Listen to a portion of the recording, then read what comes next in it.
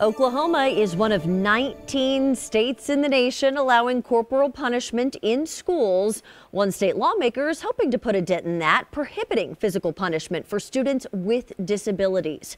Fox 25's Peyton May joins us now live from the Capitol. So Peyton, tell us more about this proposal.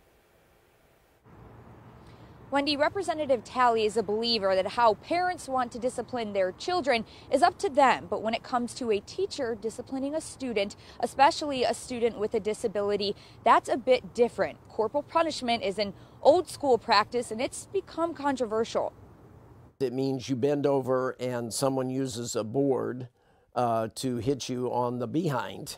And it can really hurt because I had it used on me when I was a kid. There's a state Department of Education rule prohibiting the punishment for kids with disabilities. But when his constituent called to press the issue, Representative Talley found without a state law, it's still happening here. Just over the past 2 years, we've had 63 school districts, 455 times a special needs student has had corporal punishment used against them in the state of Oklahoma. The representative from Stillwater says preventing this type of treatment is close to home. I'm passionate about kids. My whole life I've worked with kids, but my wife retired as a special ed teacher and district administrator and a principal of an alternative school. And so she's seen a lot of students be misused, mistreated through her work with special needs students. The bill would not prevent parents from choosing how they'd like to discipline their kids,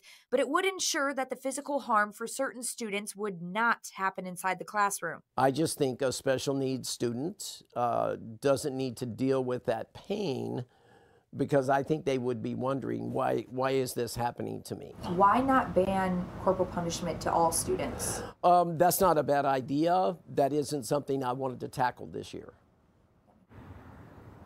Now, there isn't a punishment if a school district were to break the law. Representative Talley is working to add that to his bill. Reporting live at the Capitol, Peyton May, Fox 25 News.